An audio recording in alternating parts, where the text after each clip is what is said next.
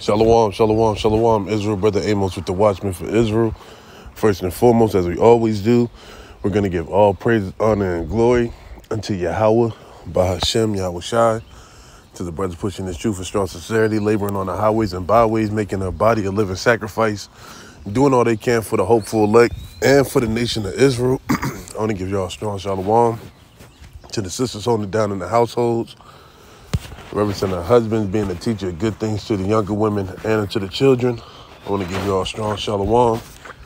And to the men and women forsaking this world and coming back to serve our God, Yahweh Hashem Yahushua. I want to compel y'all to be as a church of Berea, to search the scriptures daily and diligently to see if the words that be spoken to you are true or not. Right? Let the words of Yahweh Hashem Yahushua be true and every man a liar.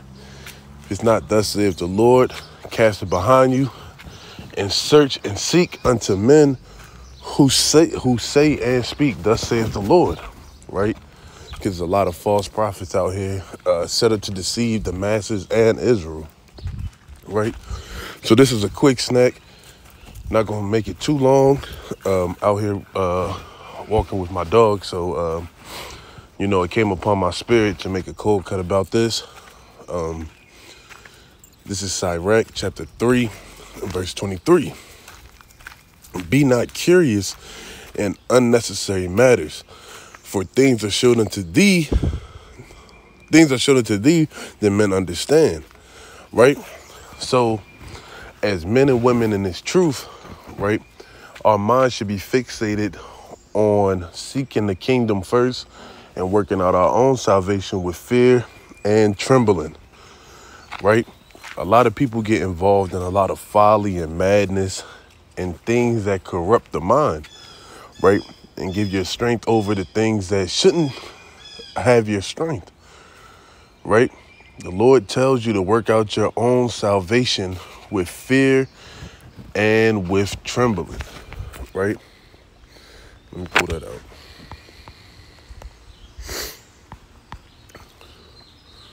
Right, Philippians 2 and verse 12. Wherefore, my beloved, as ye have always obeyed, not in my presence only, but now much more in my absence, work out your own salvation with fear and trembling. Right? So we have to work out our own salvation. We have to abstain from things that don't pertain unto us. We have to abstain from getting involved in every matter we hear about. Prime example, Clubhouse, right?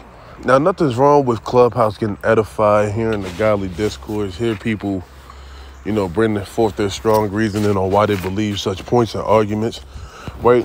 It's extremely edifying for the nation, but also you don't want to get involved and caught up in mass hysteria, what's going on in this man's house or what's going on in this sister's life, right? These things bring no benefit, or they cause you to be not blameless, right, or guiltless.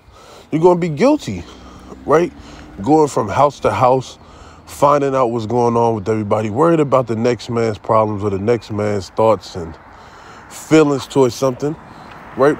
We got to do better than that, right? Let's go to Sirach, right? Sirach chapter 11. And we got to make sure that in all things we're bringing forth edification and showing ourselves a pattern of good works, right? We can't tell men and women to not be a busybody and a gossiper and a talebearer, but we're giving heed unto doctrines, or not doctrines, what's the word I'm looking for? We're giving heed to information about men and women's lives that we have no business listening to, right? This is Sirach chapter 11. I'm going to start at verse 9. Strive not in a matter that concerneth thee not, and sit not in a judgment with sinners. Right? So you can't strive with something that has nothing to do with you. Right? Don't be sitting there, I need to hear what's going on in this person's life.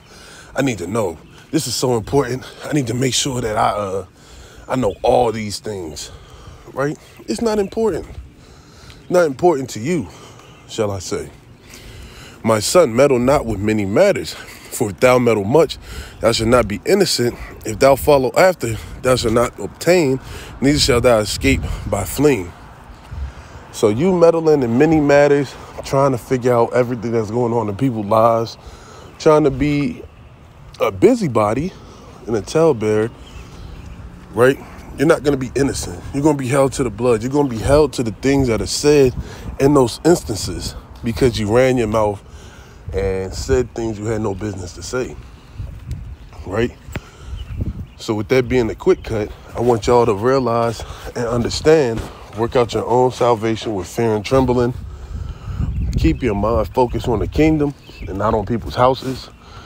If you do hear something, carry it with you unless it needs to be addressed or if somebody's in danger, right? Let's work on reforming our minds and not being like gossip women on these shows. Damn, Wendy Williams and The Truth, right? With that, shalom.